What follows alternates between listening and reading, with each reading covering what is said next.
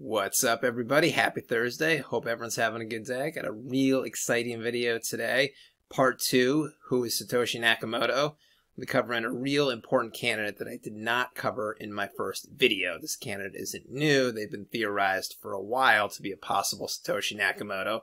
In today's video, I'll go over all the evidence pointing towards them being Satoshi, and then at the end, I will give my opinion. Before we get into that, don't forget to like the subscribe button, follow me on Twitter at bencryptoshow, and also before we begin tomorrow, I'll be doing a deep dive video on Adam Neumann's new project Flow, which I've covered a little bit in the last couple weeks here. This is a crypto project. I know some people were wondering about that. It is a crypto project. It's gone through a couple iterations already. There isn't really too much information on the current sort of version of this project, but they did just get $350 million. And at this point, since the price action is very weak in crypto, any new project like this that's just going to, get a lot of people talking about it, generate a lot of buzz, that is very good for the space. Love him or hate him, this project's good for the space. Be watching out for that new altcoin review video tomorrow. So let's get into the video today. So why am I doing this video? Again, I didn't include this person in the last video. In the last video I did, over 7,000 views. It is my #1 most watched video. And also highest click-through rates, highest watch time, a real popular video. Check that one out if you didn't already. I covered 4 candidates there that might be Satoshi Nakamoto today. Part 2. So who is the Satoshi that I left out? Adam Back is his name. That's what he looks like. Who is he exactly? He's British. He's an applied cryptographer. He has a PhD in comp-sci distributed systems, which if you were creating Bitcoin, that would really come in handy right there. So more about him. So again, he's British. He's the CEO of Blockstream, which he co-founded in 2014. Blockstream is a very relevant company today in crypto. They have $100 million in VC funding. They appear to be kind of like a hybrid sort of crypto company, offers a bunch of different services, mining services, a bunch of different wallets, cryptocurrency data feed services. So Adam Back is still a very relevant relevant player in crypto today, which is what kind of separates him from some of the other candidates on the list. But besides Blockstream, his most famous claim to fame is the 1997 invention of Hashcash, which is known to be a precursor to Bitcoin. So without getting into too many technical specifics, it's a proof-of-work algorithm that Satoshi Nakamoto referenced in the Bitcoin white paper, this part right here. To implement a distributed timestamp server on a peer-to-peer basis, we will need to use a proof-of-work system similar to Adam Back's Hashcash. So Satoshi himself was a big fan of Hashcash, which came 10 years earlier. More evidence as to the connection between Satoshi and Adam Back. So the first email that Satoshi ever sent out in the forums, it was to a guy named Y Die, but it referenced Adam Back. Here is the email. August 2008, I was very interested to read your B-Money page. I'm getting ready to release a paper that expands on your ideas in a complete working system. Adam Back of hashcash.org noticed similarities and pointed me to your site. So Satoshi was a big Adam Back fan. Additionally, that's sort of suspicious is that Adam Back is the only original member of those early Bitcoin adopters that never received a documented email from Satoshi Nakamoto. Y Die, he received the first email from Satoshi Nakamoto. Hal Finney received multiple emails from Satoshi Nakamoto. Adam Back never received one that we know of. So again, this might be, indicative of Satoshi and Adam Back. If they were the same person, obviously Satoshi wouldn't be sending Adam Back emails. Let's move on. More evidence. Adam Back is proficient in C++ programming, which is the language that Bitcoin was coded in. And you would think all those early adopters were versed in this coding language. They weren't. Adam Back, was the only one who was very highly versed in C++. More evidence, Adam Back is British, and in the forums, when he was posting under his own name, Adam Back, he talked in British slang, analyze with an S, spelled favor with O-U-R, organize with an S, used the word bloody difficult. Those are very British slang expressions. And Satoshi Nakamoto, when he was posting in the forums, on the BitcoinTalk.org forums that Satoshi created, Satoshi talked in British slang. He was known to talk in British slang. Additionally, both Adam Back and Satoshi Nakamoto used 2 spaces after a period. See, here's Adam Back in the BitcoinTalk.org forums, 2 spaces. Here he is in another post, 2 spaces. Here's the white paper written by Satoshi Nakamoto, 2 spaces, etc. Then additionally, the design style, the website design style between the 2 websites, cypherspace.org and bitcoin.org, were very similar. Now, so what are these 2 websites? Cypherspace.org was the website before bitcoin.org was created. I believe Cypherspace was created in the early 2000s. So all the early cypherpunks before Bitcoin was around, they talked on that website. And then in 2000, and cypherspace.org, that was created by Adam Back.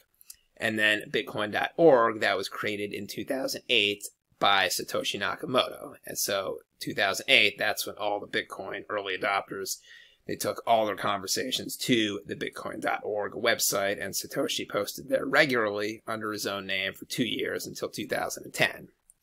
So again, it wouldn't be that big a deal if the website design, see here's the design of cypherspace.org, it looks like that. Here's the bitcoin.org website, it looks like this. So if these websites were created in 1997, that wouldn't be that suspicious, because all websites kind of looked like this sort of generic design style. But 2008, you know, Bitcoin.org is created and it still uses this minimalist design style. That's a little bit interesting.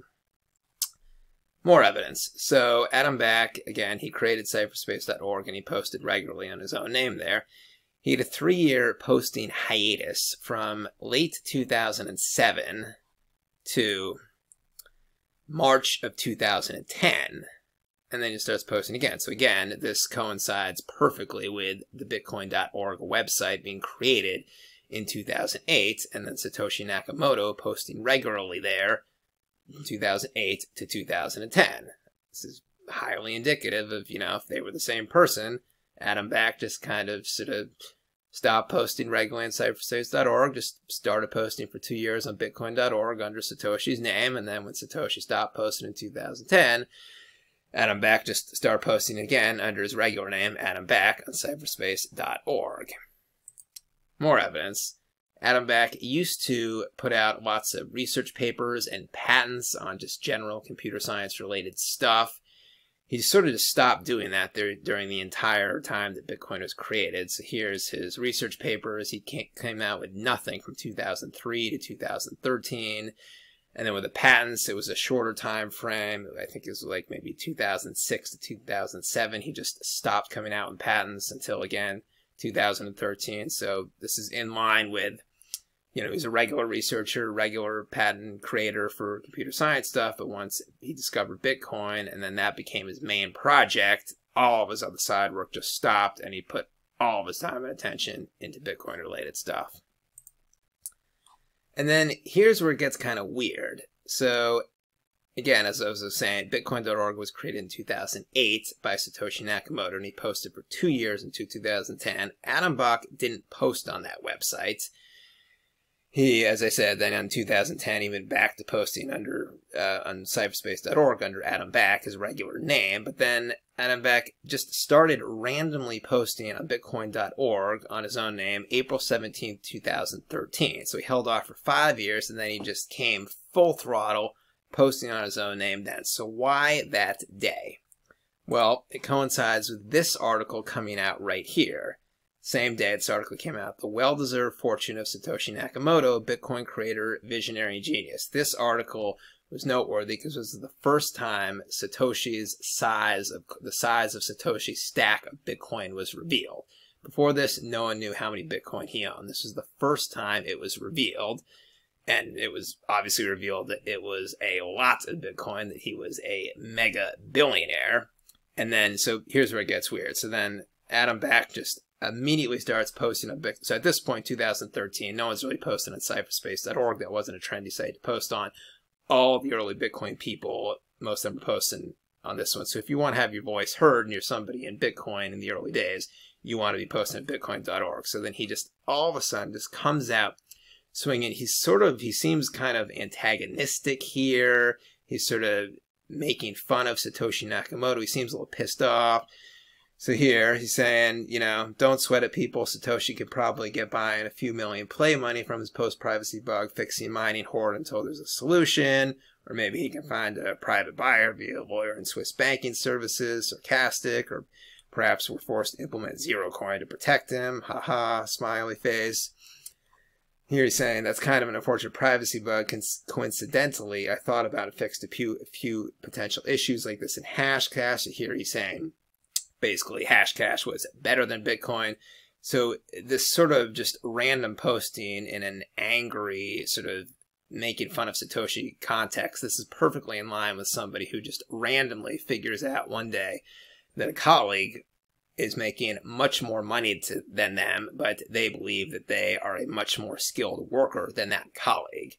So again, this was the day Satoshi's stack of Bitcoin was revealed. It was a ton, so you might guess that Adam Back, first time he found out the size of Satoshi's stack, and it was much bigger than his own stack, so he was pissed off, especially because he thinks that that Hashcash is superior to Bitcoin, and that he thinks he's basically the more skilled technical worker than Satoshi was.